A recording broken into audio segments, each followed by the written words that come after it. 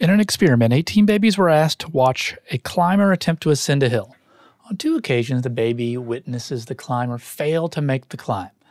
Then, the baby witnesses either the helper toy push the climber up the hill or a hinderer toy preventing the climber from making the ascent.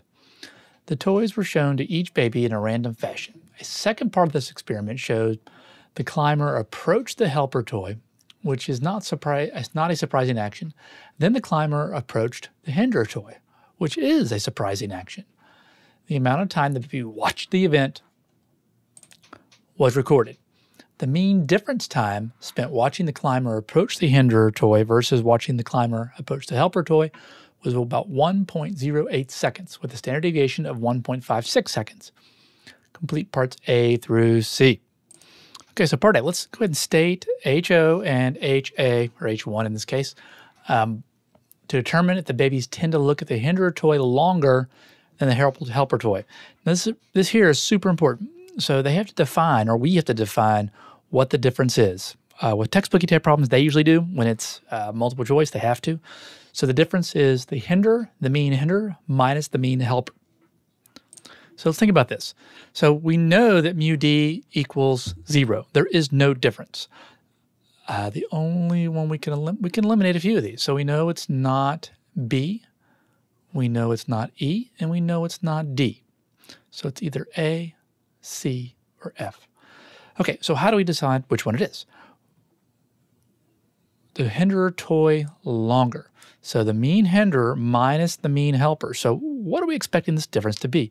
If the hinderer toy is longer, so we're talking about a bigger number minus a smaller number, what kind of number is that? That's a number that's greater than 0, right? A positive number. So I will physically write on my paper, big number minus small number is greater than 0. So that tells me it has to be C.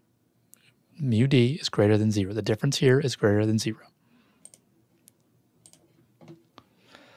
Assuming the differences are normally distributed with no outliers, test if the difference in the amount of time the baby will watch the hinderer toy versus the helper toy is greater than 0 at the 0.01 level of significance. Okay, so we're going to go to stat, t-stat. Now, we could go to paired, possibly. Let's see what kind of choices we have. No, if we go to paired, even though this is a paired test, it's expecting data. We don't have the raw data, so we can't use that options. So what do? Well, recall that the paired t-test is just a t-test on the differences. So I'm going to go to stat, t-test, and just as if I had a one sample difference, I just have summary data here. And my sample mean was 1.08 seconds.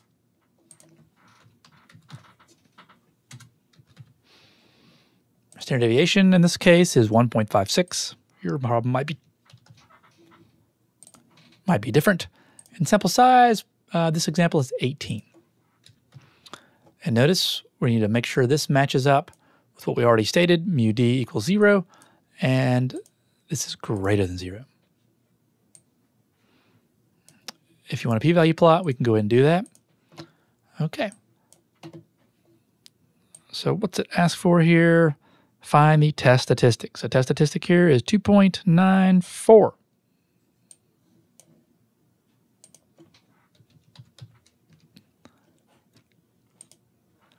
Now the p-value. We will generally report, and you'll see reported the test statistic and the p-value, 0.0046.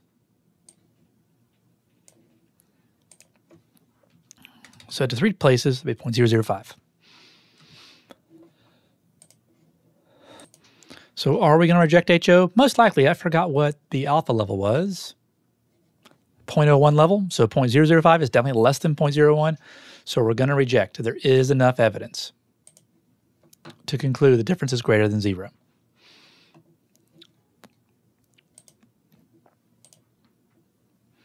So what do you think the results of this experiment imply about the baby's ability to assess surprising behavior? So when we reject HO, there is enough evidence. So let's see what we got here. So recall one thing to help you make this a little bit easier. Whenever you reject HO, you're just embracing HA. What was HA or H1? That the difference is greater than 0. That the babies have a way to detect surprising behavior. And that is E. All right. Hope that helps.